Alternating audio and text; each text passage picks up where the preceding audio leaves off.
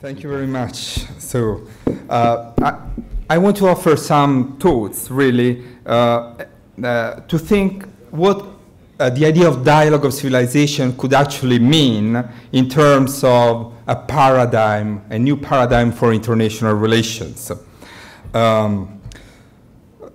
Okay, let me start by saying that there is no blueprint for the construction of a multicultural and peaceful world order in contemporary international relations. It is my contention, however, that for such a global structure to emerge, we need a theory inspired by the idea of dialogue of civilization. What I want to do here is to offer some thoughts on how the link between the growing multipolar configuration of the international system and regionalism as a political process could represent a critical step in constructing the future of global peace. Now, my aim here is not to oppose a Huntington thesis of the clash of civilizations. This has been done, many things can be said, but actually I want to engage with the Huntingtonian construction of a multi-civilizational and multipolar system, which is the solution that Huntington proposed to what he sees as the danger of the clash of civilization. This is often forgotten because it's in the second part of his book, but he has a solution, a prescription to what he sees as the danger of the clash of civilization. Now, my concern is that a multi-civilizational and multipolar world order that is the unproblematic emphasis or even enthusiasm for multipolarity that we hear many times, even in the context of the forum, this idea, we're finally entering a good multipolar world, that's not an ingredient for peace. On the contrary, that's a danger. In the logic of multipolarity, there is a dangerous risk of antagonism. So my argument was something else, which is my idea, which I take from the idea of civilizational dialogue, which is in particular a multicultural constituted idea of regional integration, and second, a comprehensive idea of peace. Now, I'll try to explain this as quickly as I can, and I will draw a few examples from a very unpopular case nowadays, which is the European integration project, which I'm afraid our political leaders nowadays have forgotten that probably is the greatest achievement of European 20th century history, because it has delivered peace to what had been the most devastated region of the world in terms of war. The idea of dialogue of civilization in international relations emerged as a radical critique of the political and ideological dominance of a US-centered Western and liberal world. At the core of this idea, one finds a clear normative resistance against the idea of a unipolar world, often together with a persuasion that we are gradually moving towards a multipolar world. The question then arises of whether the idea of dialogue of civilization should endorse the notion of a multipolar world order. This is a relevant question because, as I said, the idea of polarity is clearly associated with an approach to international politics which sees the international system as a system of forces to be brought into an equilibrium, the stability of the system, by the well-known mechanism of the balance of power.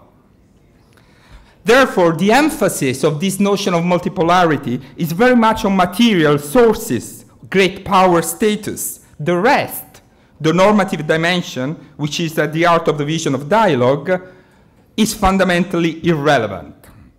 What I want to argue here is that the increasing consensus on the empirical trend towards multipolarity, and I don't have much time to show that, may well be more conducive to the emergence of a more pluralistic, just, and peaceful world.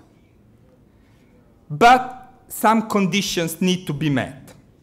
This is also why some critical scholars, like on this very conference, Chandra, Richard Falk, Noam Chomsky, but also I will add Chantal Mouffe, Danilo Zolo, they are focusing nowadays on the idea of a balance of regional spaces. And they've argued that the multipolar world order is a positive development in the context of their critique of the American unipolar project. However, as I said, there is a risk that without a process of civilizational dialogue at different levels, as an overarching framework of reference, this multi-civilizational and multipolar world order will look very much like what Huntington presented as the solution to the clash of civilization. And therefore, I would argue, it's very likely to determine this self-fulfilling prophecy of the clash of civilization. I don't have time here. In the paper, I have a part in which I discuss why multipolarity is indeed becoming empirically more a matter of consensus. And here, the only point I want to make is that the current financial crisis, for the first time, made it clear that the way out from the financial crisis is coming from the East. The return to global growth is coming from the East. And that is something radically new in the 20th century. Anyway, let me move again to the Huntingtonian argument of the model that he proposed. In his book, Huntington argues that the only way to avoid the clash of civilization is to envisage this multipolar and multi-civilizational order. What is this? He says very clearly, this is an order of what he calls the core states of civilizations as a sources of order within civilizations, and through negotiation with other core states between civilizations. So it's a kind of sphere of influence system in which there are core states, Russia, the United States, China, which represent the source of order within their civilizations. And also, he says very clearly, this is a world in which core states play a leading and dominating role, is a sphere of influence world, and a core state can perform its ordering function because member states perceive it as cultural kin. Now, this is not the only thing that Huntington says. He says that in order to have this model, the construction of a new world order, we need also three rules for a different normative structure. He says we need the abstention rule, which is core states should abstain from intervention in conflicts in other civilizations. That's why Huntington was very much against the war in Iraq and any American intervention outside the Western hemisphere.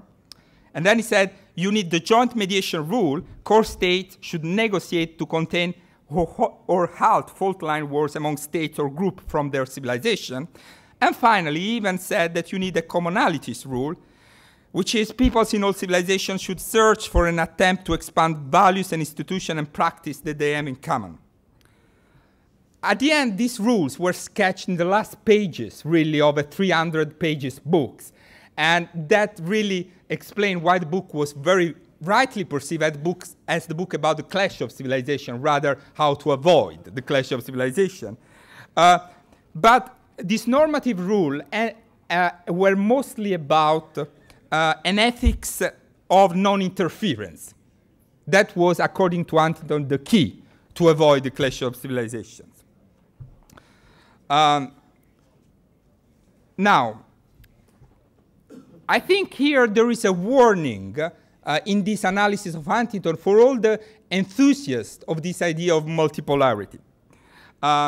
In fact, as rightly here, I discussed the work of Chantal Mouffe and Danilo Zolo, and I think they are right in pointing to some of the positive aspects of multipolarity. For example, Chantal Mouffe has argued that the central problem that the current unipolar world, under the unchallenged hegemony of the United States, is facing is the impossibility for antagonism to find legitimate forms of expression. Under such conditions, antagonisms, when they do emerge, tend to take extreme forms. And so she argued, in order to create the channels for legitimate expression of dissent, we need to envisage a pluralistic multipolar world order constructed around a certain number of greater spaces. Danilo Zolo argues similarly, but then he adds that he puts a degree of caution that for this multipolar, multi-civilization order of great space to work, he argues, to work, a number of complex economic, technological, cultural, and religious conditions must be met that make a dialogue between the world's major civilizations possible. And I think he's right. In fact, this is even more necessary, I want to argue, in the present international situations. Because we cannot ignore that since 9/11, the possibility of a coming clash of civilization in different forms is hammering down on the world, and very worryingly, is entering the collective psychologies of its peoples. So I take the Huntington argument as a possibility very seriously. If we don't do it, I think we make a mistake. Now, because of this overall political context of growing cultural misunderstanding and mistrust, which prompted Edward Said to speak of a real danger of clash of ignorance, we should have a politics of widespread processes of intercivilizational mutual understanding at multiple levels. It's very important for me that we have this ideal of building bridges of mutual understanding, or to use the word of Andrea Riccardi, we need to develop a new art of convivere, of learn and relearn how to live together. And I think this is also very critical for the new order of the construction and, of a new peaceful system of international relations. Let me explain briefly why. We need to understand that the popularity of the Huntingtonian thesis had to do that Huntington was one of the first to frame the post-89 international politics as a multicultural fact. Its proposal of a multipolar and multi-civilizational order is indeed an acknowledgement of the centrality of the growing multicultural nature of international society. But, and here lies the problem, it is based on the opposite logic to what I would call the dialogical multiculturalism that we need to strengthen. In Huntington's views, the multicultural nature of the world has, on the one hand, internationally to be almost confined within a civilizational cage, following the good fences make good neighbors principle, and on the other, has domestically to be contrasted through strict immigration policy and a new integrationist approach. This was very clearly in the other book by Huntington, in which he criticized the growing presence of Latinos in the United States as a way of weakening the American national identity. In sum, Huntington's argument is not about building bridges of mutual understanding, but rather walls of containment and separation. The idea of dialogue of civilization envisages bridges, not walls. In particular, for me, the emphasis should be much more not on the geographical territorial dimension of civilization, but rather on the normative dimension, that is, on civilization as the great cultural and religious social tradition of the world. This implies, for example, that in my view, it's very important that this multipolar spatial ordering does not need to take shape along strictly civilizational culturalist line. Rather, it cannot be dismembered from reinforcing a politics of multiculturalism at home and abroad. To give you an example, I want to take the very hotly topic, at least few years ago, of the Turkish accession to European Union, which after we will go over this Euro crisis, we will get over, will become again a very relevant topic. In my view, from such a perspective, the framing of the Turkish accession to EU as a bridge between Asia and Europe, or as a new alliance of civilization, is a very welcome development. My argument is that multiculturally constituted processes of regional integration are more conducive to a peaceful global order, as they act as a preventive antidote to the possible negative politicization of cultural differences on a global scale. A similar case can be made with reference to Mediterranean regional integration process, which could work by bringing together European and Arab countries, could even work as a laboratory of intercultural dialogue. Could and you finally, please come to the conclusion? Yeah, I'll come to the conclusion. That's what you need to never write a proper speech in such a conference. It's better to improvise, otherwise you'll find yourself in big troubles. So in 2 minutes, I'll go to the conclusions. I think this is also important because multiculturalism abroad facilitates multiculturalism at home, if you think of the growing presence of the Muslim community in Europe and the effort of global communication on the relationship. Now, I want just to say a few more words of a different idea of peace that Fred mentioned at the beginning also, that we should have. I think one of the major problems that we had in contemporary international relations is that we had been reproducing this idea of peace as a kind of result of liberal ways of governance, of liberal democratic or cosmopolitan way of understanding. I think this is very wrong. I think we need to come back to a different understanding of peace, peace linked to the idea of justice, but also justice and peace linked to the idea of reconciliation. Because here I want to elaborate, I don't have time, on the visionary words of John Paul II, who said, there is no peace without justice, and there is no justice without reconciliation.